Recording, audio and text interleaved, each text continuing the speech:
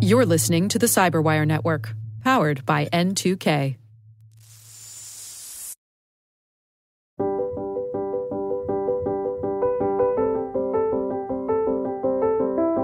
I'm Graham Cluley, and I'm a computer security writer, podcaster, and public speaker.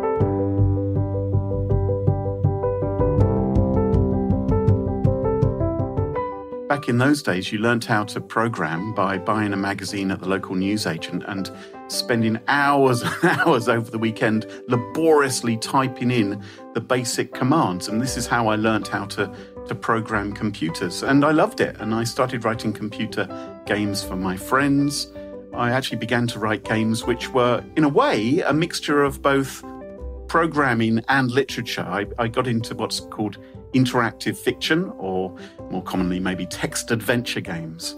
And after a while, I began to sell those text adventure games, and those adventure games ended up on the front discs of magazines. And I would say at the end of them, look, if you really like the game, why not send me £5 or £10 and I'll help you get further in the game, or I'll send you a map. And then one day, a package arrived on my doorstep from a guy called Alan Solomon, who had played my games. And my life changed forever. I was immensely lucky.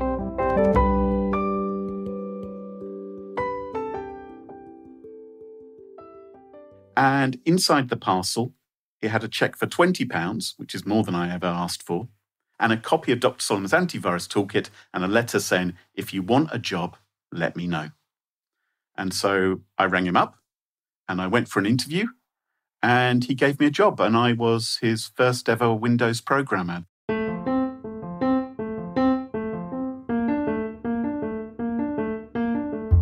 So for a few years, I was writing Dr. Solomon's antivirus toolkit for Windows. But what they noticed was that I think actually I was at a particular show where we were launching the product.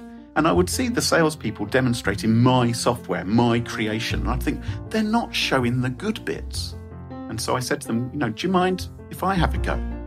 And so they let me have a go on the stage. And soon there was a bit of a crowd around as I explained and talked through my magnificent bitmaps, which I'd designed and things like that. So I think I sort of bullied my way in time out of the programming department. So I made this great big jump. Over time, I became more and more the public face of Dr. Solomon's, talking to the press, describing what was going on in the world of cybercrime, writing articles, and generally just doing tap dances, effectively. And then one sad day, the company got bought. And frankly, I think I lasted about 6 weeks.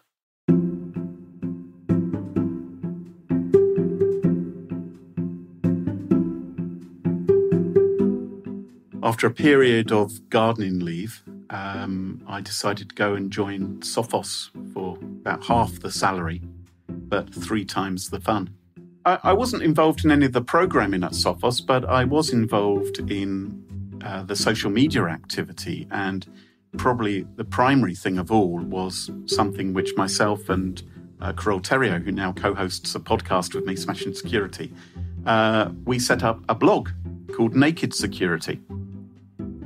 At the time, it was something a bit different, to be honest. When we launched it, there weren't many technology companies who were writing every single day about what was going on in terms of threats, and trying to explain them in simple language. We were trying to explain these things in a way which, an intelligent child would understand. Because I've always felt there's been a problem whereby nerds are speaking to other nerds. And I don't think that's the solution to the cybersecurity problem. I think we have to be able to communicate to everybody. Effectively, my career now involves writing articles, making podcasts, and giving public presentations. That's what I do. And people, thank goodness, are interested in what I have to say or how I say it. And so they're asking me to keep doing that. I wish I had gone independent sooner. has been an interesting new challenge, and I wish I'd had the confidence to do that sooner and to carve my own career. There's all kinds of challenges like that. Because I'm basically a one-man company now, things like networking are so much more important than it used to be. I'm naturally quite introverted. If I don't know you, I'm quite quiet and shy, and I'll hang out in the kitchen or something. I don't really like to go to parties and things like that. I like to be around. I'm good with the people I know, but I'm not so good with people I don't know. And so I find myself at events now, and I sort of push myself and say, okay, I don't know anybody here, but maybe I should just go and chat to someone.